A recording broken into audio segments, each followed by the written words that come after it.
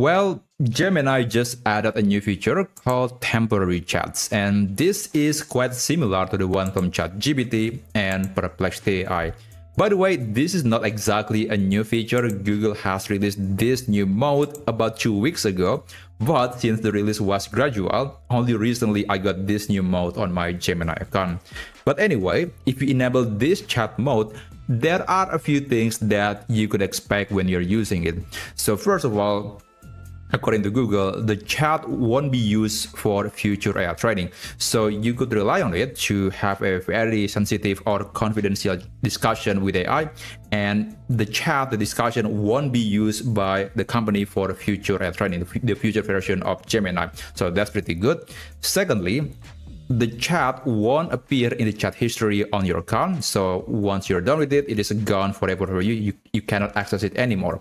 And thirdly, Google apparently still retain the chat for up to 72 hours for security reason, which is odd. I don't understand that, but according to Google, it will retain the chat for up to 72 hours, and it has something to do with your Google account. I don't understand, but basically it will be deleted only after 72 hours. If that is not a big deal, then here's how you can access the temporary chat mode in Gemini.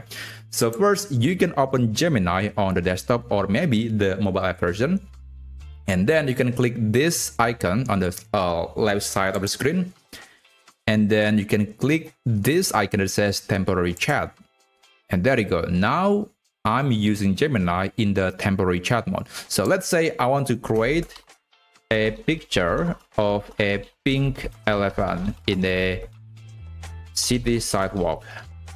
So that's my prompt, and surprisingly, a lot of tools are still accessible, which is very good. There are some limitations that I'll talk later, but in general, tools like canvas mode, image creation, video generation, deep research, and many others are still available even in the temporary chat mode. So overall, it is not exactly useless tool. It's still very, very useful, but there's still some limitations that I'll talk later.